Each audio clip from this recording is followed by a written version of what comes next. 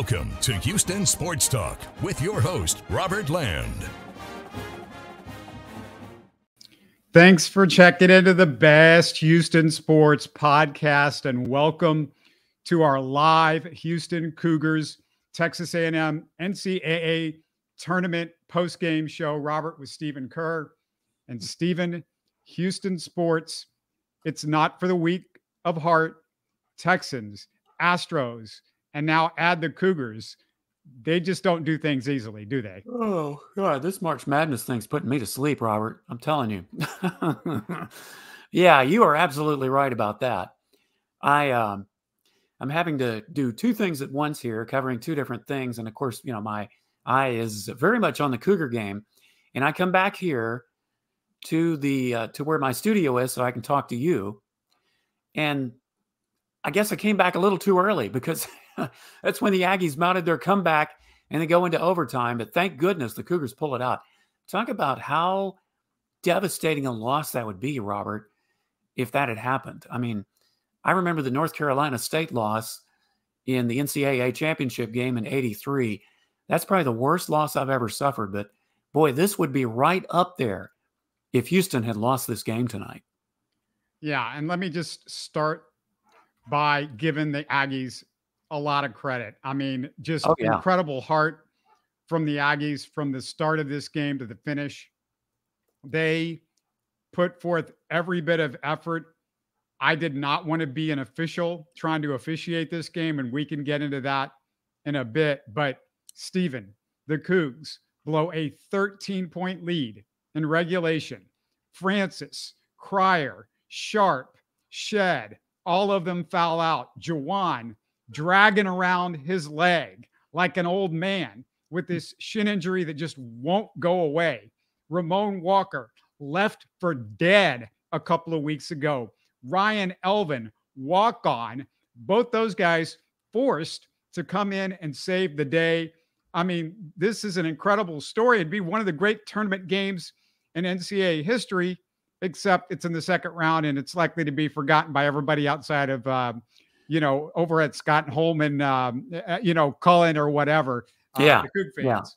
Yeah, absolutely. And, Robert, I know this sounds like I'm whining, and I'm not. I'm just saying it.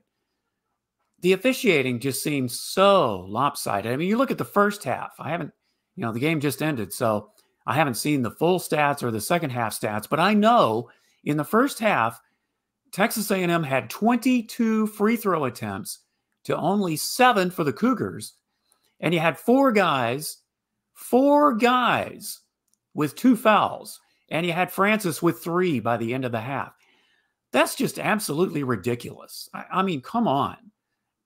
Some of the calls were certainly worthy, but you're going to tell me that all of these guys are going to foul out and that, there were some calls that I know in the first half, there was a traveling call traveling that should have been called on A&M, but it wasn't. But thank goodness, Houston has heart too. And listen, I'm not taking anything away from the Aggies. What you said is absolutely true. We knew this would be a tough matchup going in. We absolutely did. I mean, the Aggies almost beat the Cougars earlier in the season. I think it was in December. So there's no question that if the Cougars had lost the game, it wouldn't have been the officiating, but it's certainly worth noting. Yeah, and just I'll make a note also to get in the comments. Noel, we see your comment. We're going to get to that.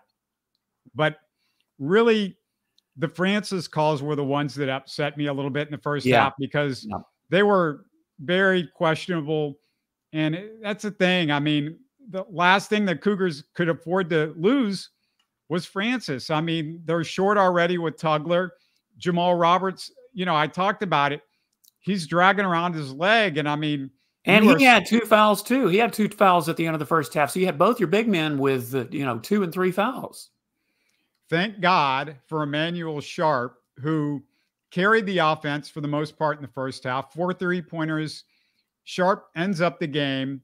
Just an incredible effort. And he was doing it on both ends of the floor like he always does. His defense, underrated unless you watch the Cougars and But if you know. Sharp does it on both ends of the floor. 30 points, 7 threes. And you just can't say enough about what he was able to give you because especially with the offense needing to be better because the defense just wasn't what it typically is because of Jamal Roberts, I think, injury. And frankly, the Aggies did a great job because they forced it, to the center. They forced the Cougars to have to do something underneath for a team that just doesn't have the type of depth that they need.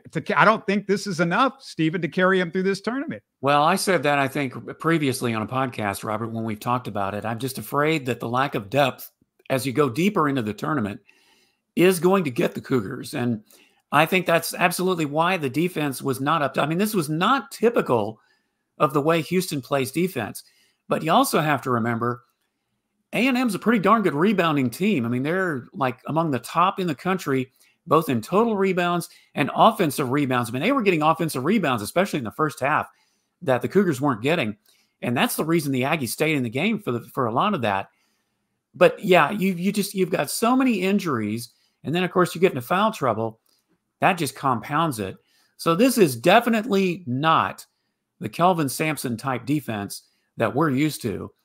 And I think it's just with all the factors that you said. But, as much heart as Houston has, and with Roberts limping and, Ramon Walker coming back and that sort of thing, it just still worries me that, as you get deeper in, you get closer and closer to the top, that these tougher teams are going to expose these weaknesses and the lack of depth.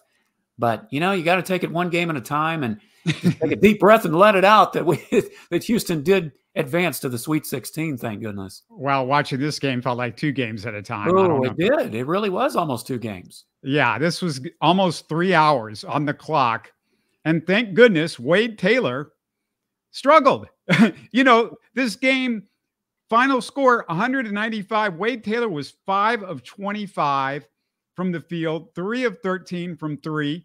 Did have 8 free throws. Of course, everybody on the Aggies got to go to the free throw line a bunch, it seemed like, especially him and Radford. They combined for 20 free throws between the two of them, but they also got 13 free throw attempts off the bench from Garcia and Coleman and Carter. You look at the box score and you just, how did the Aggies stay in this game? You said it, Stephen, it's free throws and Radford, 27 points, 10 of 22. Missed some free throws, though, 5 of them. Yeah. And those were big ones, too. Yeah, and Taylor, they definitely did a good job on him. He didn't score his first point until the second half, and it came on a 3. That was his first basket. And I remember thinking at the time, if he starts getting the hot hand, Houston's in trouble. Well, yeah, they did shut him down, except for, like you said, the free throws. But Radford was the guy that definitely kept the Aggies in the game. And that's why, Robert, I just think this has got to be an anomaly with this officiating is, Houston's a pretty physical team. That's just how they play. And so for all of these fouls called, especially, I know the first 2 on Francis were definitely ones that I had to say, really? So let's just hope this is an anomaly going into the next game or they're really going to be in trouble. Yeah, Noel says Aggies have a history of making last-second comebacks. They don't go down easily, so not a big surprise. But, when you look at the tournament ahead, I don't know if you go, well, they escaped a team that maybe matches up well against them. But, the team that you're going to have to get through most likely, unless there's something that really strange happens, is UConn, and that's a big team. Oh, yeah. And the Cougars just aren't, they're not as big as they once were. And so, keeping these guys out of foul trouble is going to be a big deal. But again, I'm going to just go back to Stephen.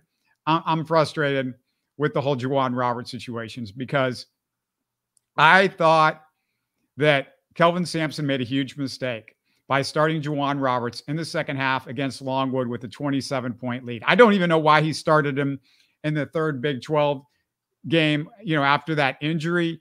Of course, the shin injury in the Big 12 tournament looked like he aggravated it at the beginning of the second half of Longwood. They're up by 27. I'm going to repeat that. Stephen, if you lose a 27-point lead to Longwood without Juwan Roberts, you don't deserve a national championship. So, I don't know what's the thinking behind that. But Kelvin, at some point, you got to look out for big picture, and he just didn't. Yeah, it may or may not have, it affected the fact that, he's still limping. I don't know the seriousness of his injury, but yeah, it is a bit of a head scratcher. I don't know, again, we're talking the depth situation, but against a team like Longwood, yeah, you wanted to make sure that you built up a hefty lead because look, the NCAA tournament, anybody can come back and beat you. But I think the second half, he probably could have sat on the bench and, rested the leg. Whether that really affected things today, who knows? But I worry about, can he keep that up in the next game and the game after that if they win? And I want to go back to what you said about, teams like UConn who are bigger. If you notice, Robert, the thing about the foul trouble, when you got both your big men in foul trouble, the Cougars had to play an even smaller ball than what they normally do, especially early in the second half. So that is too. Yeah, defense. Yeah, that's going to be a key when you get up against teams like UConn. You definitely can't afford to get into foul trouble and try to play small ball against a team like them. Yeah, and Jamal Shead, I mean, I haven't mentioned his name, but let's go ahead and give him another great game. 10 assists, 21 points, 7 of 18 from the field. Missed all of his threes, 0 for 5. You need him to be a little bit better, and it would have been maybe a little bit easier game if he hits his threes. Yeah. Same with LJ Cryer. He was 3 of 10. 30% is not what you would expect. And he missed some wide open shots that you figure he's normally going to hit. So that was a little bit disappointing. Those guys are going to have to be better. I mean, without 100% Roberts, without Tugler, with as shallow as the Cougars are right now, you just need more. I mean, the only way you're going to win this thing is you need more from Shead, you need more from Cryer, and you need Sharp to just continue to do what he's been doing. Well, you need more consistency from all three of those guys. I mean, LJ Cryer, I've been saying this multiple times throughout the year. He's supposed to be a good shooter, and sometimes he really is, but sometimes he really isn't. And sometimes his shot selection isn't what it should be. Yeah, you've got to have the consistency from all three of those guys. Emmanuel Sharp lit it up, and I know, in the second half of the Longwood game is when Sharp got going because he was pretty quiet in the first half of that game. And he finally got it going then, and he certainly had it going tonight. Yeah, Shead definitely could have hit a few more three-pointers that would have made the difference. But how about that poster dunk that he made late in the second half? Man, was that pretty.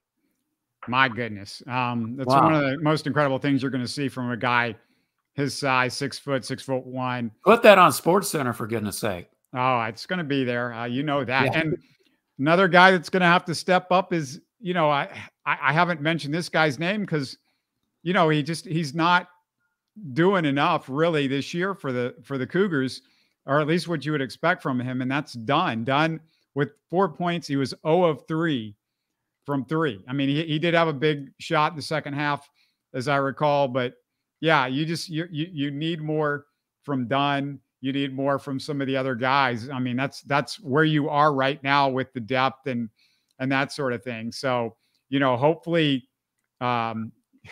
maybe this bruise that Roberts has, hopefully it gets a little bit better over the next few days. But, yeah, playing late Sunday night, you don't have a ton of time. If they're playing Saturday, you go, okay, well, that gives you, an extra day or whatever. Well, they would be playing Friday. They'd be playing Friday, and then if they win, would be Sunday. I'm pretty sure it's a Friday-Sunday tilt with the South region. Yeah, it would help if it was they played Saturday and then it was a Friday-Sunday tilt. Then they would have an extra, day to work with or something. Yeah, it certainly would be nice. And again, we don't know what came into play of why he played in the Longwood game as much as he did.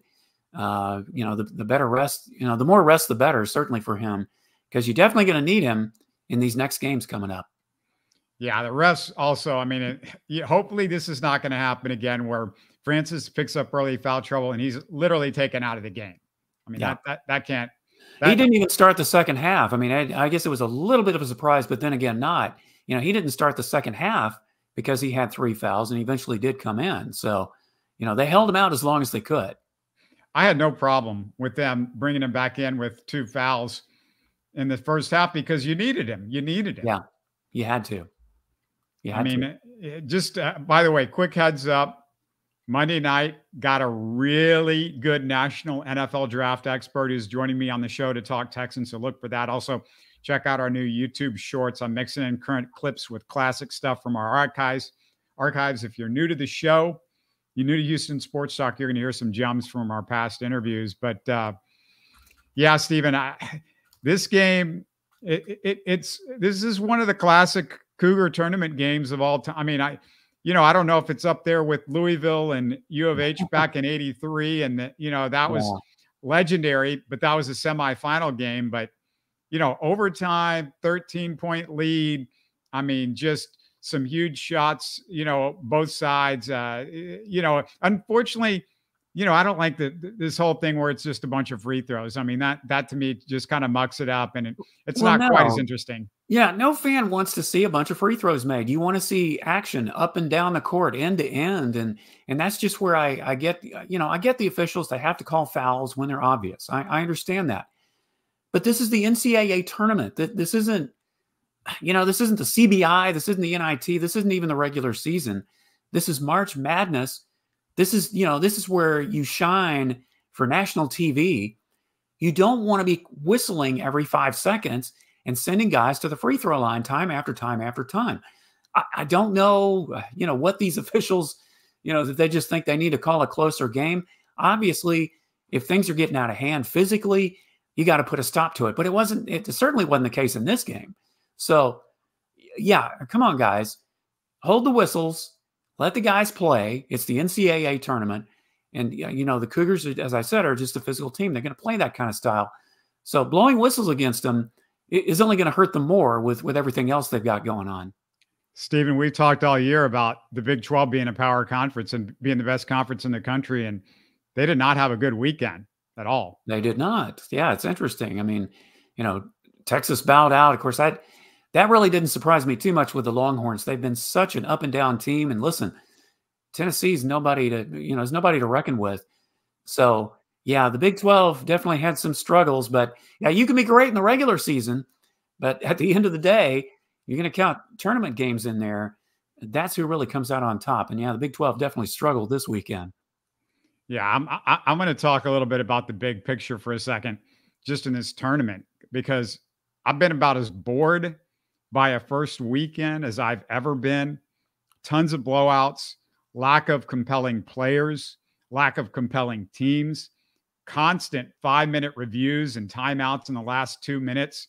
Perfect example. Speaking of a Big 12 game, Kansas, Samford. It's a mountain of reviews late in that game. Yeah. But the play of the game was a blown call on an incredible block by a Samford player.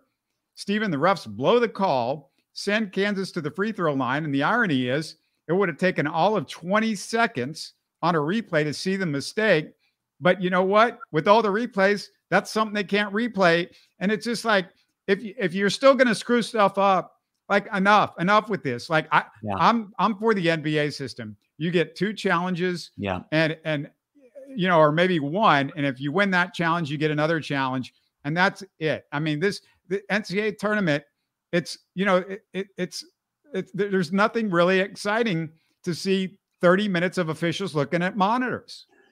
Yeah, and isn't it sad? We've talked almost as much about the officials on this live postgame show as we have the games and the players. I mean, it's just not something you want to do. I mean, it looks like, across the board, we're starting to see this kind of thing. And, March Madness is always going to be March Madness, but I think you would have seen some much better games if the officiating had been different. And they definitely need to look at the replay system and how it works. You want to get it right, but I would rather have fewer reviews and maybe take a little bit longer with those to make sure you get them right than, a dozen or more in a game and you get most of them wrong. And just to put a punctuation mark on this tournament and how bored I have been, there were 48 games this weekend. Yeah. 11 of them were decided by less than 5 points. So that means, according to my math, 37 weren't. Yeah. And I might have that number. I might be off by 1 game, but like whatever the case is, that's way too many blowouts. And a lot of these games weren't just decided by 8, 9, 7 points, 6 points. A lot of them were decided by 20, 15, you know. And they want to increase the tournament to 76. Really? Yeah, I mean, this exactly. is why this is what I think 68 is too many.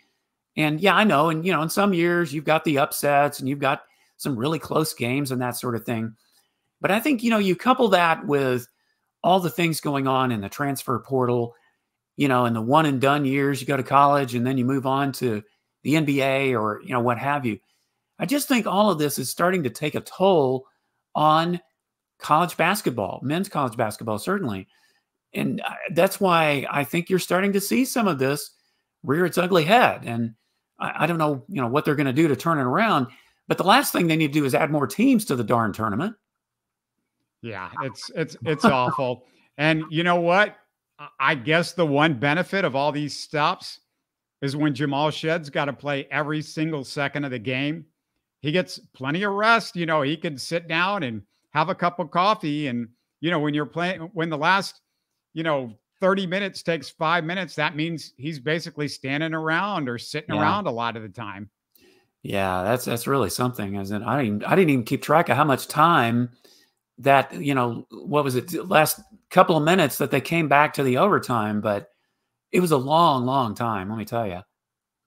Yeah, I mean, like, I just, to me, it's like the tournament used to be one of the great events in sports, and they continue. The NCAA, the NCAA could screw up boiling a pot full of water, you know? Yeah, I know. Absolutely. And of course they keep losing, with the NIL things in court and, all the other things. So yeah, it's just college sports is definitely going through an overhaul, and not all of it's good. And as I said, I think a lot of these things are starting to leak over into not just college football, but I think you're starting to see it in college basketball too. Also worth noting before we finish things out, if anybody's got a comment, jump on. But Jim Nantz in the crowd cheering on the Cougs. They kept going to those shots, which was, really fun. And it was just a big dichotomy, Stephen, as a Texans fan, to watch the Aggies. You know who their new big fan is, who I saw in a lot of their crowd shots? The new big guy on the Aggies side now? Who's that? Jack Easterby is. Oh, well, wouldn't you know? Yeah. He found a new favorite team. And well, thank God it's not the Cougars. Let's just say that. Yeah, thank goodness. I'm not a big, this might be an unpopular opinion among Cougar fans or among a lot of people out there, but I'm not much of a Drake fan. So I know he's now all over. He was at the selection deal, and he can be kind of a little bit bandwagony and a little bit annoying to me. But Nance, by the way, in the postgame show said this was all guts by everyone, and that pretty much sums it up. Yeah, and you're absolutely right, Nance. Absolutely. I'm just interested if Jim Nance even has a voice, because I mean he's used to not having to cheer on the Cougars as loud. He's used to calling the games, but he's probably a lot louder than he normally is, because I can tell you, being up with the fans and that kind of noise, it's a little bit different than just trying to, keep your composure and when you have your headset on. Yeah, I tell you, Jim Nance is one I'm really going to miss, doing a lot of those games. And I think he's going to be doing his final Masters coming up next month too. So yeah, what a class guy. I had the chance to interview him many, many years ago. Just a class act, really nice guy, and just so intelligent. I mean, obviously he is. He wouldn't be where he is if he wasn't. But that's one voice we're definitely going to miss for a long time to come. One thing about the Masters, though, Stephen, is you can lose your voice because you're just trying to whisper a lot. Yeah, you can just talk like this, and everybody wouldn't know you have laryngitis, right? Yeah, we probably have some people with laryngitis after this game tonight, Robert. I'm surprised. Well, I'm surprised both of us are still talking after all this time. Oh my goodness, I'm surprised. I am not in the hospital with my heart being checked out. And I had a hockey game I'm covering too, along with this. So you talk about double duty, man. I'm definitely out of breath right now. Well, we're going to take off for now. Again, we'll have shows this week. Stephen's going to join me on Tuesday. Definitely want to talk some Astros. That will be part of the conversation. We're just days away from opening day. The Rockets have now moved one game away from a play-in. There will be some Rockets discussion at some point this week, some way, somehow. I will try to get me a guest. But hey, the Cougars, and one of the great college basketball games in history, but especially in Cougar history, pull off a just an incredible gutsy win to pull this one out in overtime. Again, 4 guys foul out. 4 starters foul out of the game. They were down to Ryan Elvin shooting free throws. When was the last time you saw Ryan Elvin come in to a game when it wasn't like a 30-point differential? I don't think it. I wonder if it's ever happened. Yeah, if there's a Cougar out there that can name that game, go ahead, because I tend to doubt it. I certainly can't. But we'll catch up with you guys soon. And go Cougs. Go Cougs. Go Cougs. You're listening to Houston Sports Talk. Hey, don't forget to support us by subscribing and commenting on YouTube. You can always listen to us on Spotify, Apple, or your favorite podcast app. Tell your friends about us and share our show links on social media. Spread the word, everybody. Thanks for listening.